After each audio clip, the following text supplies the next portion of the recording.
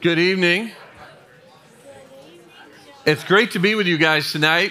My name is Shawn. I'm one of the pastors here on staff at Calvary. It's pretty incredible. 15 years ago today, I visited Calvary for the very first time and preached here for the very first time as a guest speaker. And that was a Sunday back in 2008. And one of the funny stories that came of that, I just came here as a guest speaker and had some conversations. At that time, the church was without a senior pastor. I had some conversations about becoming the senior pastor, but it was all very preliminary, and I thought it wasn't going to work out and wasn't all that interested, actually, and was very content where God had us in ministry at the time back east. And as we were here and as I preached, just found the congregation here at Calvary from some of the stuff they'd gone through in the year and a half before that, hungry and hurting as a people of God. And it really stirred something in me. And so I had some further conversations with the elders, and they invited me to come back 2 weeks later. And then what happened was we moved here. Now, can you imagine your first time ever to a place, January 20th, and you actually move here September 12th, bring your family, 14-year-old, 12-year-old, 9-year-old, across the country, and you land. And we came here then in the fall. And so in September, I've been here as the senior pastor for 15 years. But this is the 15th anniversary of my speaking here for the very first time. So it's kind of cool to be able to speak to you guys. To speak to the next generation that is so vibrant and a part of who we are as a church and so important to who we are. It's so good to speak to you. Now, when I came here, one of the weird things compared to where I grew up in the Midwest, I grew up in northern Indiana, about an hour and a half out of Chicago, so I'm a huge Chicago Cubs fan. Just got to go to a Cubs game a couple weeks ago when we were visiting Chicago.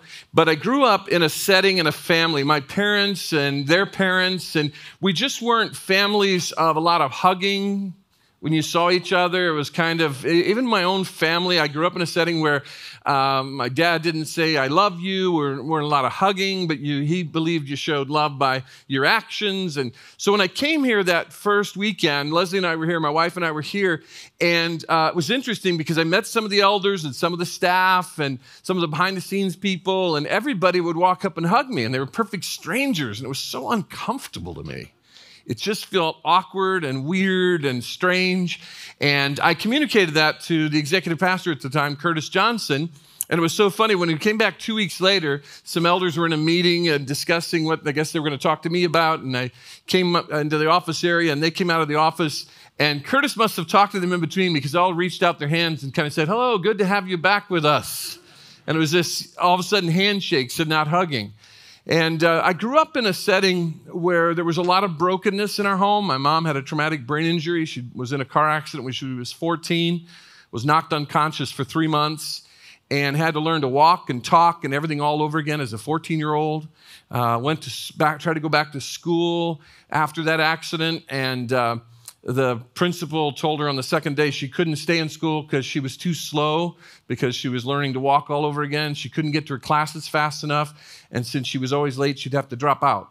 Can you imagine someone telling someone that today in school, that you've got too much of a disability, you can't come to class, you might as well just drop out, which she ended up doing, dropping out of school because they said you just can't come to class. And my mom then continued into life with a lot of emotional and physical troubles and mental health issues. She had big personality swings. And so then when my mom and dad got married, had me, the older brother, and then my younger brother, Troy, who's a pastor on our team here, who's 3 years younger than me.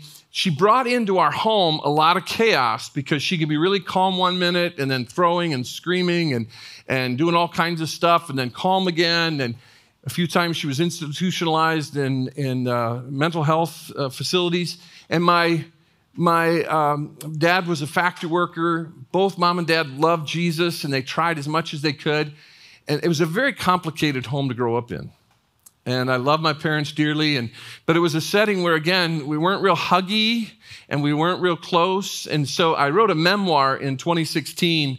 It's called All But Normal: Life on Victory Road, that just the story of growing up in a Christian home that was affected by traumatic brain injury and how that impacted my life, and told some of the stories in there. And some folks think it's a very funny story, which has some funny points. It has some very hurtful. The night my mom was taken out of our home was a really chaotic and broken time when the police came and windows were crashed, and my mom was just having a breakdown. It just was a very hard night, and I was like, about 14 years old and just sort of asked God, why am I in this house? Why couldn't I have been born into another family?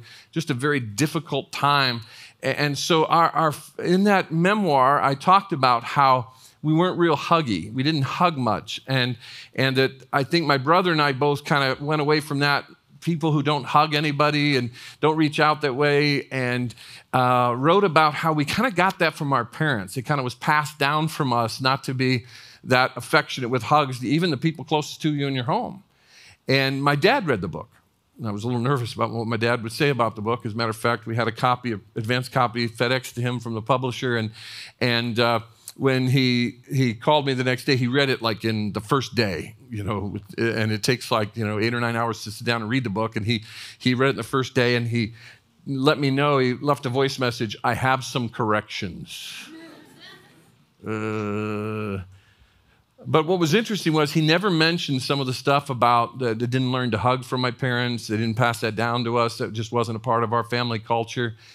And then when the book came out, my brother and my dad and I went to a few places where we lived and did some book signings, went to some bookstores and things, and spent a few days together doing that. And then we were getting ready to leave my brother and I, and my dad all of a sudden said, kind of like, bring it in, fellas. And he reached out and he hugged us. And this is the picture of my dad just leaning into us to hug us. And I've never hugged him again since then, 8 years later. No, we actually have. Now it's become kind of awkward because we've done this now. And so sometimes it is and sometimes it isn't. But, I really admire my dad for actually reading the book, not complaining to me, but just thinking, okay, then I'll lean in next time and hug these guys. And I know that was different for him. And what I appreciate about my dad is he chooses to grow in the midst of all the chaos in our home. I watched my mom and dad both love Jesus, seek to worship Jesus, serve Jesus, and become like Jesus, even in all the imperfections and all the chaos that went on in our home. And sometimes we get this idea in our culture, in our lives, and with the brokenness and just the things we come out of with our parents, because I got news for you. Nobody in this room's parents are perfect. Nobody's. My kids were not raised by perfect people, and they can tell you all the flaws and struggles of our home and the difficulties, because we're all human. And if God blesses you with, if you flirt responsibly, which I've never heard in church before, but if you flirt responsibly and God blesses you with a marriage and blesses you with kids, I guarantee you, no matter how much you try, you will not be a perfect parent. And there are things that parents pass on to their kids. There are patterns, and even that awkwardness of hugging today probably comes down a couple of generations in my family, for all I know. And it affects, and we do make a difference, parents, on our kids. And some of you have some of the strengths of your parents, but some of you have the weaknesses of your parents. I have the weaknesses of my parents. I can see it. I can see in my kids some of my flaws that I hope they'd never get.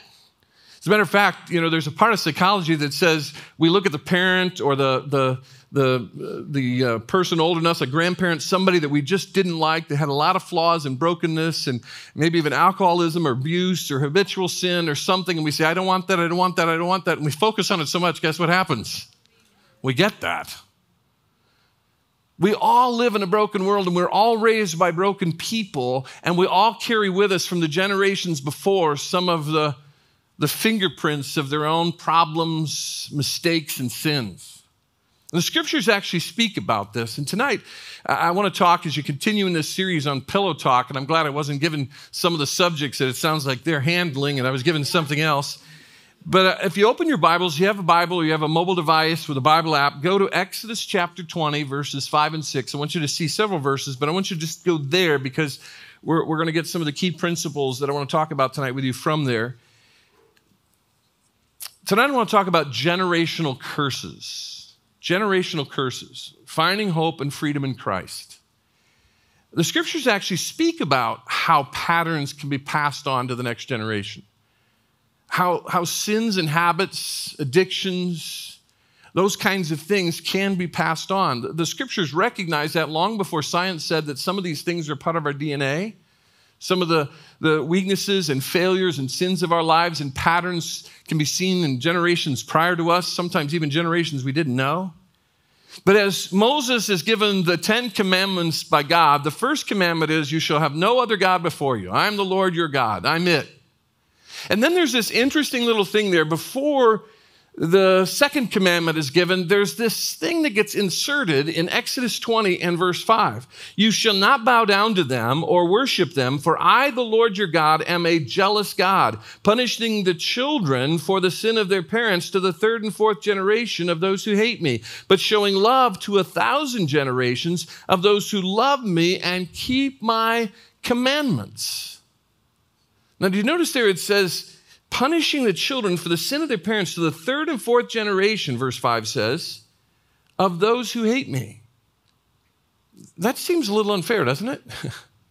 For God to hold us accountable for something that's gone on in our parents' lives, our grandparents' lives. It even seems unfair that we would be born with those struggles and weaknesses and that we don't just develop our own. In Exodus 34, verses 6 and 7, the law is repeated after the first tablets are broken. God writes the commandments again on fresh tablets for Moses, and it's again repeated as the law is given again. Exodus 34, verse 6, and he passed in front of Moses, proclaiming, the Lord, the compassionate and gracious God, slow to anger, abounding in love and faithfulness, maintaining love to thousands, and forgiving wickedness, rebellion, and sin. That's so beautiful about God, right? Such a forgiving God, maintaining love to thousands, forgiving wickedness, rebellion, and sin, yet he does not leave the guilty unpunished. He punishes the children and their children for the sin of the parents to the third and fourth generation. In Numbers 14:18, Moses repeats it to that generation as they are turned away from the promised land. They begin their 40 years of wandering because they wouldn't go into the promised land. And there is this statement in Numbers 14:18, the Lord is slow to anger, abounding in love, and forgiving sin and rebellion, yet he does not leave the guilty unpunished. He punishes the children for the sin of the parents to the third and fourth generation. And finally, 40 years later, as they're now going to move into the promised land, they're trusting God by faith, but Moses can't move in because of some of his rebellion against God, even in his leadership. He doesn't move in, but he repeats in Deuteronomy the law again to them, and in Deuteronomy chapter 5, verses 9 and 10, we read, you shall not bow down to them or worship them, for I, the Lord your God, am a jealous God, punishing the children for the sin of their parents to the third and fourth generation of those who hate me, but showing love to 1,000 generations of those who love me and keep my commandments. Now, for a while in our world, it was really popular to say there was a lot of spiritual life movement going on about 20, 30 years ago, and it was very popular to say the devil made me do it. Matter of fact, there was a comedian in the early 70s when I was a real little kid. I thought he was really funny. He had his own show. His name was Flip Wilson. And his whole little, like the line, the kind of the catchphrase that came out of the Flip Wilson show was, the devil made me do it. The devil made me do it. He was always saying, the devil made me do it. He wasn't responsible. And soon after the movement, we moved more from the spiritual warfare movement in the church and in culture, and we moved into more of the therapy and counseling, which there's great value there. Spiritual warfare is a real thing. I'm not downing either of these, but it became, it's my parents' fault, my parents' fault, my parents' fault. And in both cases, it was a way to push the blame on somebody else and not take responsibility for our own lives. So what is this generational curse that God is going to somehow punish the third and fourth generation for the sins of their fathers and their mothers and their grandmothers and grandfathers? Well, I want us to see that God demonstrates, this is the statement I want us to focus on. God demonstrates his unbelievable love and amazing grace by breaking the shackles of generational curses.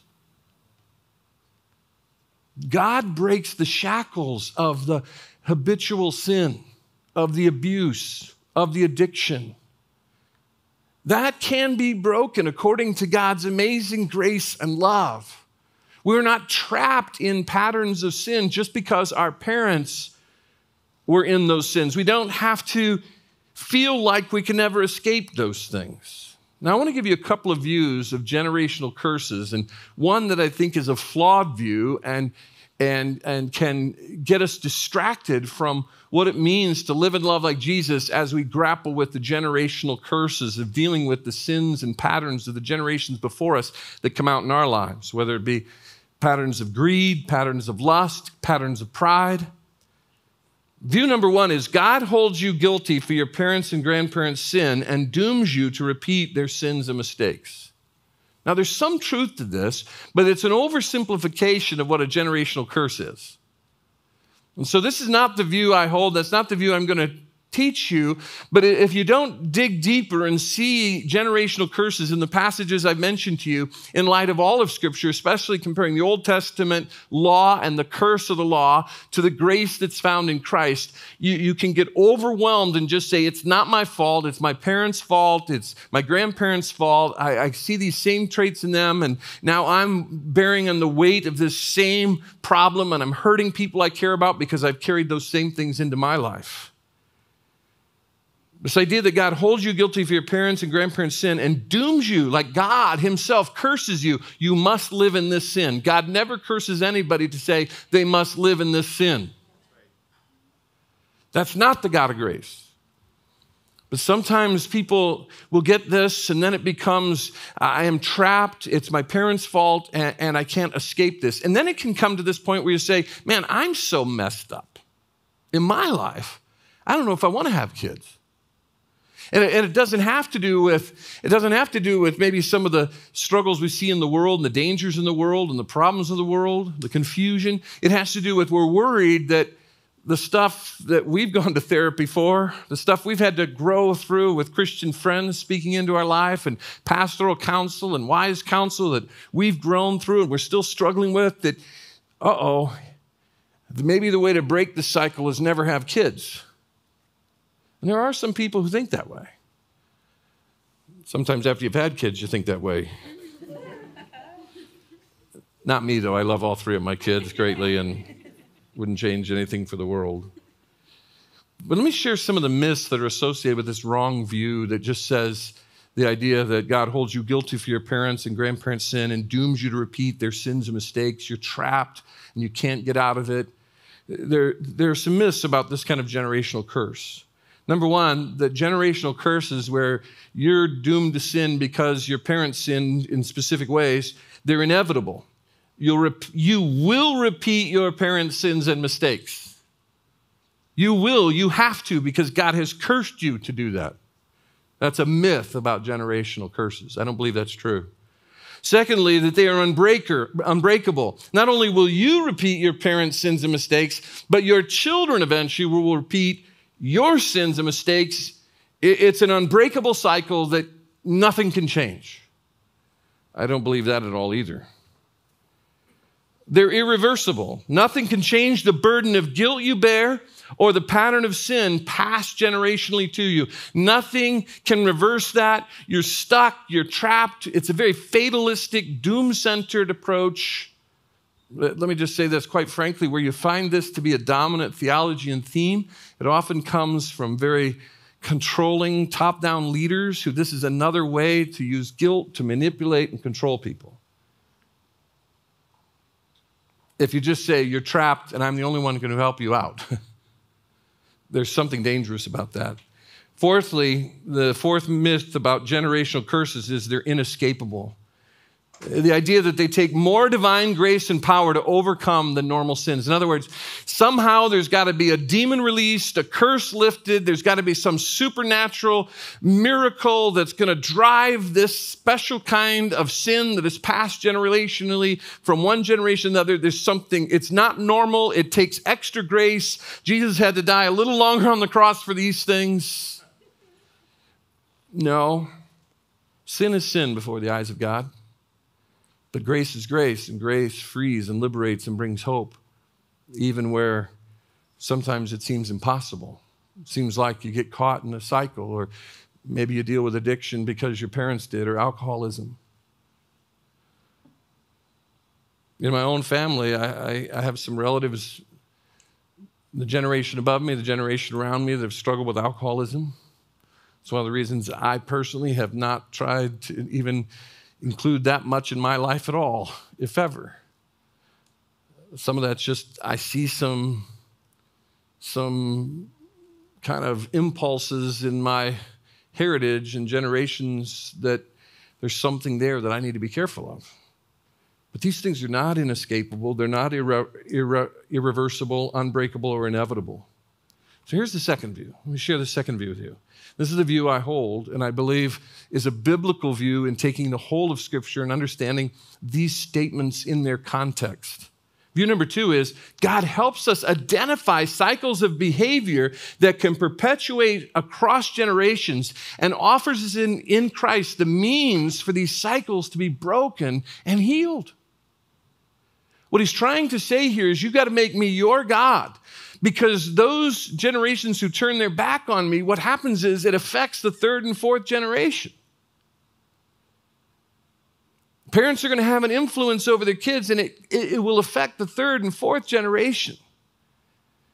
And it's good to identify some of the weaknesses. If there's alcoholism, addiction in your family and your heritage, you need to be careful, because there may be even something in the genes and biologically that are going to affect that. If you see a lot of lust and sensuality and immorality in generations before you, you got to be careful, because you can, even as a child or as a young person, when you're very impressionable about the things of life, you can take those things and pick up those patterns if you're not careful. We're to be aware of these cycles of behavior, habits and patterns and abuses and addictions that easily can be perpetuated from one generation to the other. Praise God, though. God wants to free us, liberate us, and give us joy and hope. We are not trapped by these things. And in Christ, we don't have to be controlled by these things. And we don't have to worry about or believe that the next generation is doomed because of what I've struggled with. We have the liberator, Jesus, that frees us from the curse. Well, what are some truths about generational curses then? Number 1, God does not hold you accountable for the sins of your parents. God does not hold you accountable for the sins of your parents.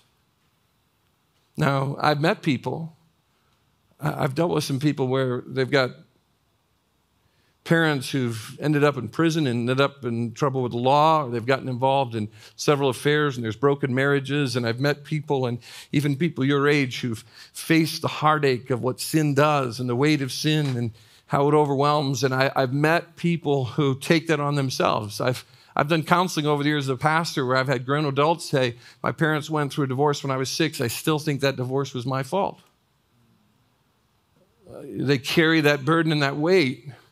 But let me just say to you, if maybe you've carried the weight of your parents' divorce, or of some sin or some behavior, that abuse or addiction, that you have carried the weight of what your parents have done, not just in how it harmed you, but you felt some guilt for that. That is their responsibility before God, and they will answer to God, not you, for those decisions and those actions. As a matter of fact, there's a clear statement in Scripture. In Ezekiel 18:20, it says, the one who sins is the one who will die. And it was talking about capital offenses in the Old Testament. But notice this clarity about sin and sin's responsibility. The child will not share the guilt of the parent, nor will the parent share the guilt of the child. The righteousness of the righteous will be credited to him, and the wickedness of the wicked will be charged against them. You're going to be responsible for the sin in your own life, the lustful, wrong behavior, the actions, the thoughts, the responses, the words. You'll be accountable for your life. You'll also be rewarded and celebrated by the Lord for those things that you have done that have blessed and honored and served and benefited people around you, the good things. God does not hold you accountable for the sins of your parents. Can I just say again, if you've held some guilt for something about your parents, your grandparents, you've carried on with you, you're not responsible for that. One of the interesting things I've learned in the last, maybe it was longer ago than I'm thinking, maybe 20 years ago as a young adult, was that my paternal grandfather worked for the Chicago mob during the days of Al Capone. We even have some family reunions that were Thornton reunions, where they would take minutes and they'd vote on a family reunion president and secretary. It was back in the day when that was really cool. Every organization had a president, a secretary, a treasurer. They voted on things, even family reunions. And our Thornton reunion in northern Indiana. In some of the minutes, there's a note from Mr. Al Capone of Chicago, regrets that he could not join the Thornton family this year for their reunion.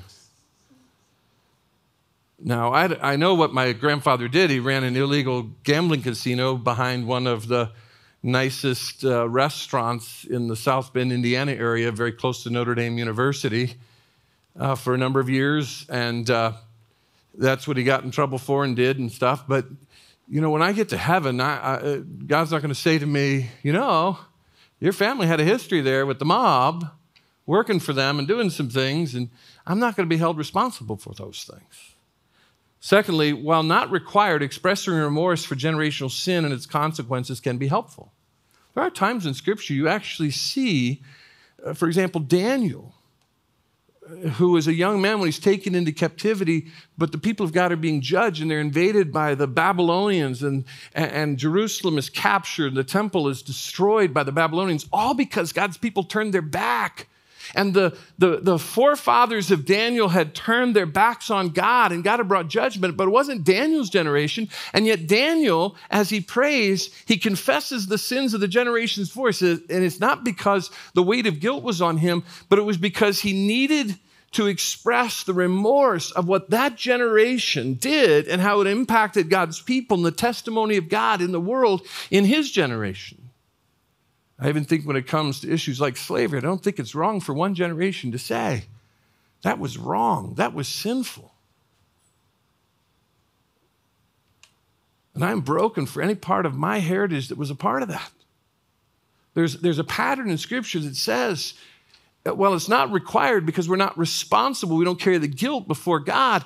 There's something healthy that helps us in this generation today to recognize how the impact of sin in lives before us do impact us and those around us.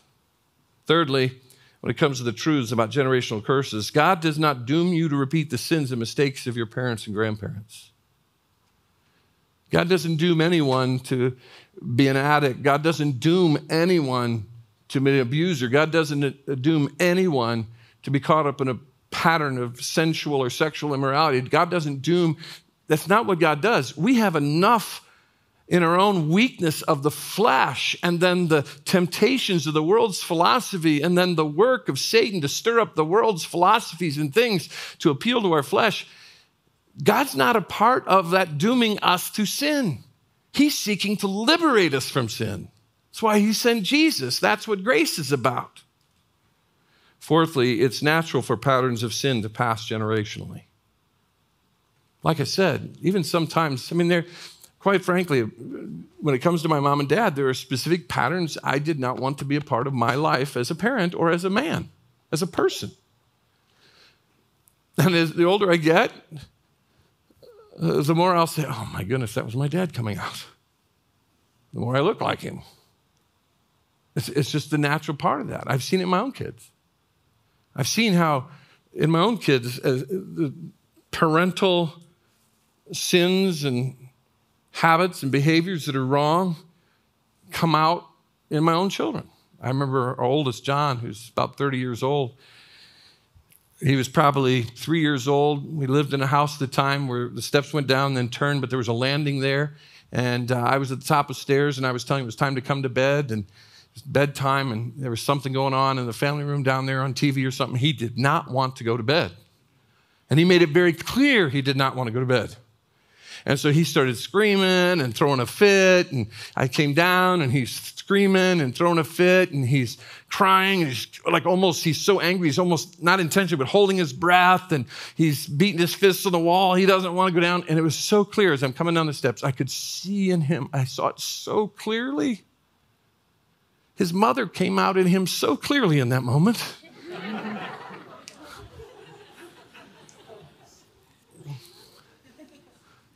Hopefully she's not watching tonight. Hopefully she's busy. No, I watch my kids. I see the things they picked up from me. I see the things in my own life I picked up from my parents. But it doesn't mean my kids are doomed. It doesn't mean I'm doomed. It means we need to be aware of patterns we've learned and seen, some things that could be in our genes, in the brokenness of sin and that what gets passed on in broken humanity. So how do we break the shackles of generational curses? Now, again, I don't think, as I said, the right view is that God helps us identify these cycles as he's talking about this. Cycles of behavior that can perpetuate across generations, but he offers us in Christ the means for these cycles to be broken and healed. We are not being held guilty by God for our parents' and grandparents' sin and doomed by God to repeat their sins and mistakes. But how do we get free? How many of you, now you're old enough now, how many of you have ever done something, said something, reacted in such a way you went, oh no, that was my mom or my dad, and that was part of what I didn't want? Thank you for your honesty. How many of you would even be so honest to say, man, I've really wrestled with some stuff that I didn't want to pick up from my parents? Yeah. So how do we break those kinds of things that seem to carry on into us? And then what do we do? In a minute, I just want to talk about then what do we do when you think about, is it worth having kids eventually in this world after you flirt responsibly and get married responsibly and all that good stuff? What do we do? How do you break the shackles of generational curses? Number one, understand that Jesus' sacrifice broke all of the curses of the law. See, the Old Testament law, the whole reason God gave it was to demonstrate that none of us can live up to the holy standard of God. God said, okay, you want to try to live up to who I am? Here are hundreds of moral, civil, and ceremonial laws. You, my people Israel, you try to live up to these things. No one could. Those who were saved in that generation were looking forward to the hope of the promised one that was coming. That's what they were saved by, not living up to the righteousness of the law, because nobody could. James 2:10 says, if you're guilty of one little point in the law, you're guilty of it all before a holy God. So the Old Testament itself condemns. And Jesus said, I came and I'm the only one who could fulfill that law. I lived it out perfectly in my life. And now I have come not to destroy the law, but fulfill it. And he fulfilled it for you and for me. And we put our faith in Jesus. Our sin that was placed on Jesus on the cross provides the payment for our sin. And we put our faith in Jesus. The righteousness of Christ, 2 Corinthians 5:21 says, is placed on us. He is the great liberator. Galatians 3:13 says, Christ redeemed us from the curse of the law by becoming a curse for us, for it is written, cursed is everyone who is hung on a pole to die. He took the curse in his death, burial, and resurrection so we wouldn't have to take the curse of the penalty of our sins. He took the curse so we wouldn't be guilty before God and we would be liberated to live in righteousness and not sin.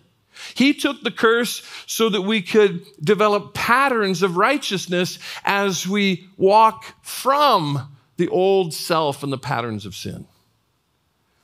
The curse has been broken. Now, I want to go back to the very first verses I share with you that go back to the 10 Commandments and that first commandment, Exodus 20 and verse 5. It says, in Exodus 20 and verse 5, you shall not bow down to them, false gods, or worship them, for I, the Lord, am your God, and I am a jealous God, punishing the children for the sins of the parents to the third and fourth generation of those who hate me. I looked at all kinds of references. I went to ChatGPT and said, give me all the verses. I love ChatGPT. This message was provided to you by ChatGPT. No, it wasn't. But it's a great resource, and I asked ChatGPT, give me all the Bible verses dealing with generational sin, and it gave me all these that I gave you, and some others. But what I was looking for when I asked it that was I wanted to know if it would stop at verse 5 or if it would include verse 6 in Exodus 20. It stopped at verse 5. This is where artificial intelligence is not divine intelligence. Because you have to see verse 6.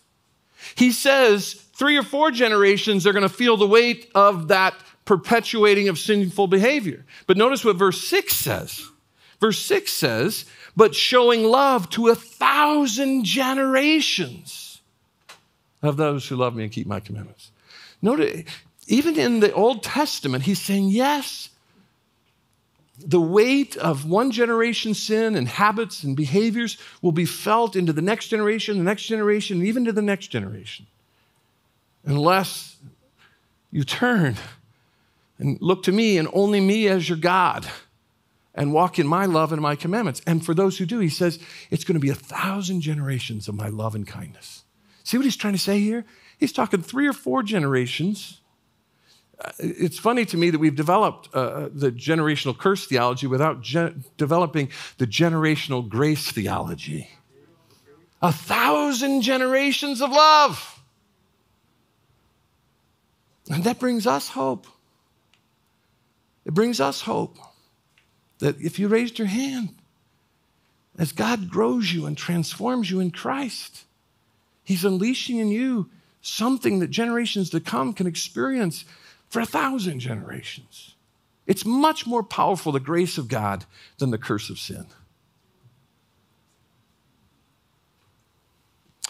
Secondly, not only do we understand that Jesus' sacrifice broke all of the curses of the law, but secondly, acknowledge any patterns of sin you may have picked up from your parents.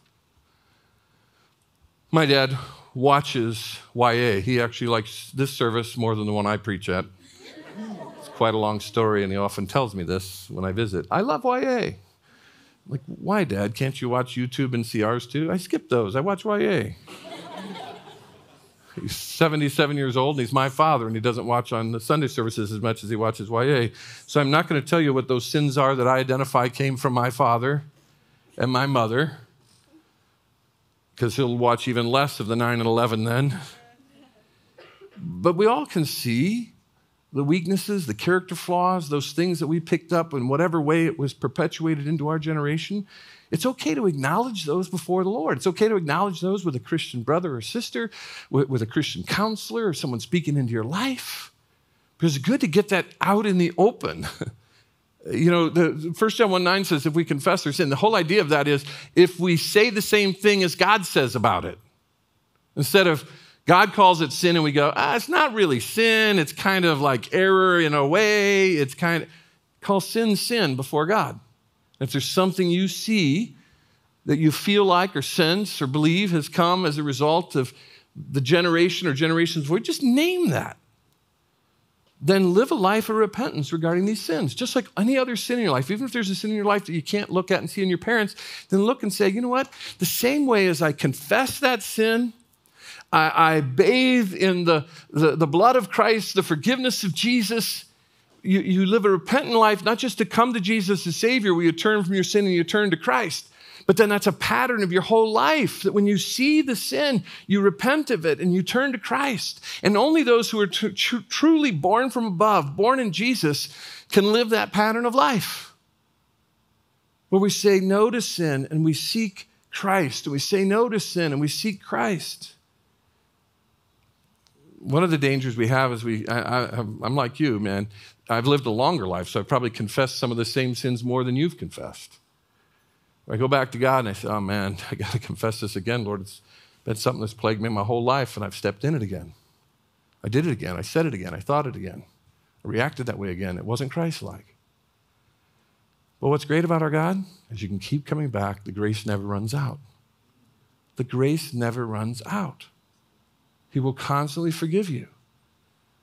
And what I've found in my own life is my battle with sin, whether it's my own normal sins or it's something that I believe came through generations before me, the Christian life is, for me, 3 steps forward, 2 steps back, 3 steps forward, 2 steps back, I feel like I'm dancing, 3 steps forward, 2 steps back.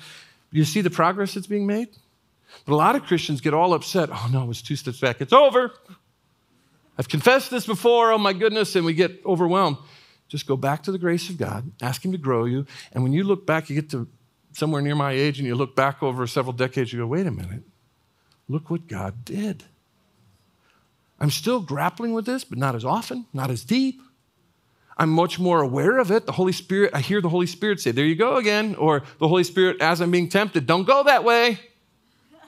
It's a pattern of life. It's a life of repentance regarding these sins.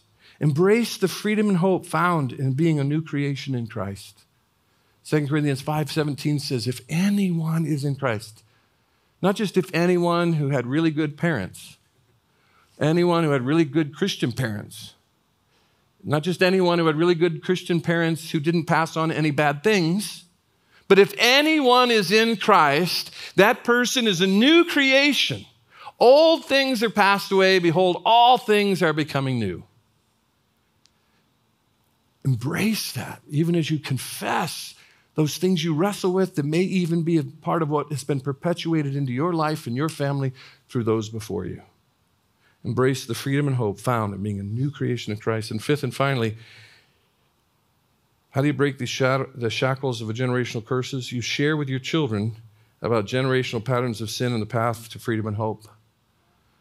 As you flirt responsibly, get married responsibly. I'm never going to forget that phrase here. Although I shouldn't, by the way, unless it's my wife. That would be the most responsible way for me. As God would see fit and you would find the right partner for life and God would bless you with children, don't be afraid that that child is doomed to go to therapy because you did. Don't be afraid that that child is doomed to struggle with the same sins that have been overwhelming and sometimes crushed you in life, so you just don't want to have any kids. Or what you saw from your parents, you don't want that to show up again in another generation, even if you've been wrestling with it and found some victory in it. What you do is you just be honest with them. I'll tell you, as a parent, the hardest thing for me to do is to apologize to my kids. I don't know why.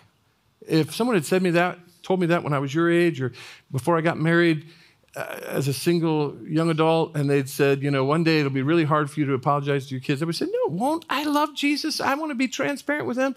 But there is something really weird about it. If I reacted too harshly in anger with my kids one night, we got in the car to drive to school the next day, I would sit there going, okay, just say, Daddy was not right last night. That was wrong in the anger he showed in that moment. Forgive me. And I would wrestle with and then as they're getting out of the car to go to school, Daddy was wrong last night, but I don't know why that's so hard. And I think that's part of the generational curse is it takes not only humility to deal with our sin, but it takes humility to disciple our children. And what I've learned through my own parents, one of the great things I learned from my parents and all the brokenness of our home and the struggles we had, as I said, my mom and dad loved Jesus, served Jesus. They're active in the local church. They served in so many ways. I saw the trajectory of my parents' life in the midst of all kinds of chaos and hell in our home, all through my upbringing. And the trajectory I saw in the midst of that was, Mom and Dad love Jesus. They're not perfect people. They're trying to follow Jesus. They're trying to serve Jesus. They're trying to do their very best to bring him honor and glory. And when my book came out, several of my friends said to me, why did you and Troy not walk away from the church? My dad was pretty honest with me about his sins and his failures and his foibles. He didn't try to look holy spiritual in the car on the way home from church. He would actually talk about his own walk with the Lord, not in some deep spiritual way. He'd just say, what the pastor said is really hard to do at the factory where I work. I watched the trajectory of my parents' lives aim at Jesus. And so I want to just say a few things to you about how you could think about, dream about, pray about God providing you a family one day and not be afraid of not just the stuff in this world that can be scary, but the stuff that maybe you've got in your life that you don't want to pass on. I just want to say a few things about that. Just 3 things. If you want to get ready to be, as God would bless you and see fit, the best kind of parent you could be to your children and not pass on and perpetuate sinful behaviors into the next generation and beyond, then what you do right now is you walk with God. Now. You just become a good man of God, a good woman of God who walks with God daily. Now, before you're married, before you have kids, even while you're learning to flirt responsibly, be a godly person now. Walk with God. Secondly, worship God. You see, do you remember what I told you where this command is, that it keeps repeating with the same command? It's command number 1, have no other gods before you. Worship weekly here that you do at YA, that we do on the weekend at 9 and 11 and Saturday night at 6. That worship is aligning our hearts to God to make sure there are no other gods in our lives. To refocus and say, he is God, this stuff isn't, and I am not. He is God. Walk with God. Worship God. And then can I just suggest, just grow in the wisdom of God. Learn through life. Learn through your errors. As you confess your sin, look for the patterns. Ask someone to hold you accountable. Find a Christian friend or two or a small group here in YA that's going to speak into your life to help you walk in the righteousness of Christ so you can develop wisdom for life. If even that interests you, one of the things I did as a young adult that I was challenged to do for 1 year, I took the book of Proverbs. The book of Proverbs has 31 chapters. It's just a collection of wise sayings, hundreds of wise sayings that God, through His Spirit, inspired to be put in Scripture that are just everyday practical things. And someone challenged me to every month, just on, what is today, the 20th? You would read the chapter in Proverbs number 20. Tomorrow I'll read chapter 21. The next day read chapter 22. And all I did each time through is I would pick one verse out of the whole chapter that jumped out at me that I wanted to think about, mull over, try to put into my life that day. It deals with friendship, money, sex, temptation, family, friendships, hopes, dreams, pride, lust, health. I mean, it's all in the Proverbs. But can I just tell you, you don't have to be fearful about what might come in the generation that God would use you to bring into the world. You don't have to be fearful. You can be faithful to God in your walk with Him now, in your worship of Him now, and growing in wisdom now, so that it'll equip you if God in His sovereignty would bless you with children one day, to be the kind of parent who understand, no, that generational curse doesn't mean I'm doomed or my kids are doomed. It just means I got to pay attention. There can be some things that are perpetuating, but those things, those curses can be broken by the same grace that takes care of any sin and that saves any person. It's the grace found in the death, burial, and resurrection of Jesus Christ. I don't know what it is maybe that you wrestle with, that you feel came, or maybe you're just beginning to understand as a young adult, came from your parents, that's coming out in you. Maybe it's an addiction problem. Maybe it's a habitual sin. Maybe it's an anger issue that just matches, or a pride issue, or I don't know what it is. But can I encourage you? You're not doomed by that. The grace of God is stronger than the curse of sin. And if you know Jesus, you can walk in freedom and hope, even if you're struggling with some of the stuff that may have been perpetuated into your life generationally. And you're free as you look forward to what God might do in your life and might bless you with a family one day. You're free in that you can help your kids find freedom too in Jesus. The grace of God is stronger than the curse of sin. Would you pray with me? Father, thank you that you are a God who knows our humanity, our brokenness, that we were born with our backs to you, a bent toward sin, and that in the family settings we grow up, there are a lot of good things that can happen, but there are a lot of bad things that can happen, things that are done to us, things that we witness, characteristics and qualities that get perpetuated from one generation to another. And I pray for folks right now in the room who really have wrestled with that.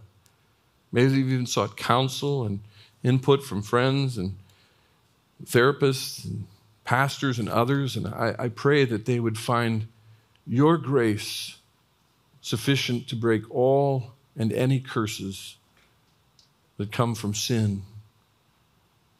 Father, I pray for those who perhaps are just beginning to discover how hard it can be to break free of some of these patterns. Maybe they've been overwhelmed by, they confess it, they forsake it, they get caught in it again.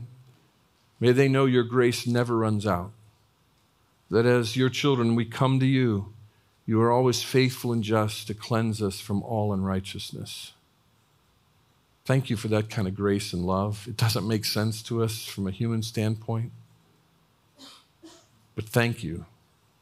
Father, I pray that if some of the stuff they've gone through in life has caused any of them to have seeds of fear about the future, about their careers or their lives or potential marriages or families or children, May they know that when they walk with you and they worship you and they seek your wisdom, that you'll equip them not to be perfect parents or perfect spouses or perfect citizens, perfect friends, but people whose lives have a trajectory that points to Jesus. I pray, Father, for those who may be beating themselves up a lot over sin in their life. May your Spirit whisper your grace to them now. May they confess that sin. May they find themselves accountable to others. May they reach out to somebody to help them find a way to overcome what they're going through, what they're struggling with. Thank you, Father, for the amazing grace of God. Thank you that your grace is greater than any curse of sin. In Jesus' name we pray. Amen.